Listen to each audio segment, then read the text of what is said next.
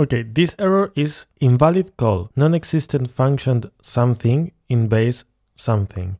This means that you're calling a function that doesn't exist in the class that you're trying to access. In this case, we're trying to get the length of people, which is a dictionary, but length is not a function inside the dictionary class. But length is a function in the string class. So that means that if we change the variable that we're accessing, this will not give us any error. It will give us the result. And the same could be the other way around. If we want to check the size of the dictionary, but we're trying to access the string class, it will give us an error. In this case, size is for people.